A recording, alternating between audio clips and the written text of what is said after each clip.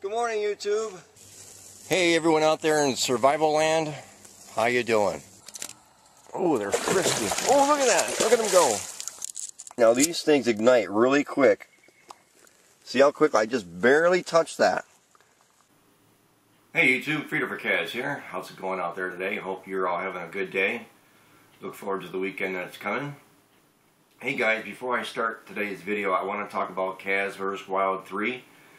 Which is a summer survival camp that I hold each and every year. Some of my new subscribers may not be aware of that summer camp that I do, where we go up and we do some survival training and we do a lot of salmon fishing for the monster salmon.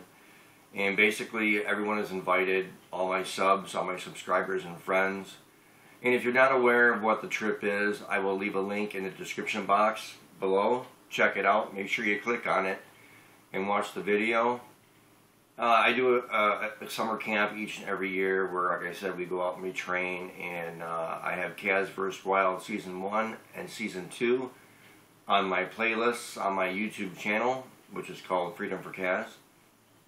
And just want to invite you. I want to make sure everyone knows about the trip, and that's coming up in about 7 weeks. So there's still plenty of time to get ready for the trip. But now I want to get on to today's video.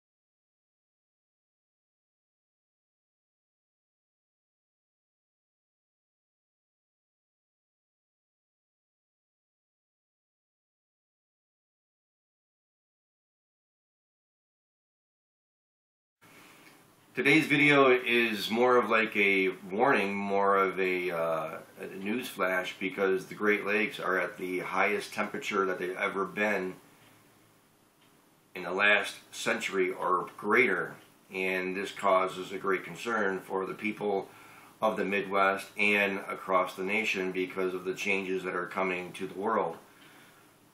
The story says, and the story is basically on Lake Superior, but it's on all of the lakes as well, but mainly Lake Superior, because Lake Superior is the furthest north Great Lake. It says, swimming anyone, Lake Superior water temps warmest in a century, 74.8 degrees. Surface water temp on Lake Superior near Duluth this morning. The story was a couple days ago. 70s water temps along the north shore from Duluth all the way to Grand Marais. Hope I said that right. Story says it's pretty safe to say that what we're seeing here is the warmest that we've seen in Lake Superior in more than a century, said Jay Austin, a professor at the University of Minnesota at Duluth, who has researched the lake's water's temperature all the way back to the beginning of the 20th century. The all-time daily average high temperature record for Lake Superior is 71 degrees Fahrenheit, which was recorded in mid-August 2010. With a few more weeks of warming left, that record is in clear jeopardy. The season hasn't played itself out yet, and we're already within 3 degrees of the all-time daily record surface temperature, Austin said. Another sign of just how crazy warm 2012 has been in Minnesota and throughout the nation. Water temps are at their record levels on Lake Superior and throughout the entire Great Lakes system this summer. The South Buoy, 43 miles offshore from Milwaukee, recorded a water temperature of 80 degrees on July 6th this year. That's unheard of so early in July.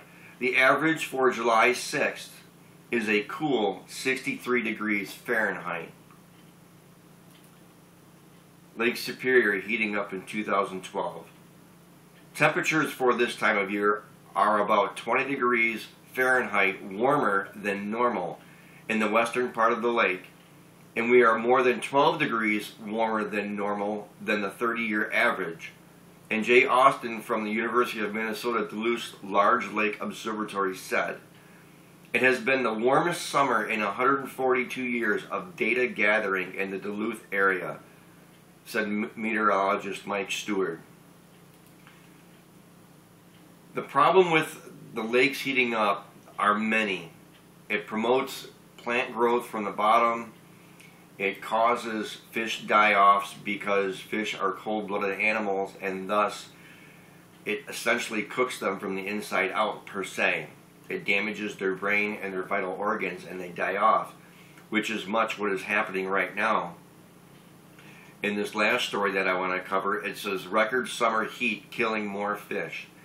This summer's unusually high temperatures and continuing drought are killing fish across the entire Great Lakes region.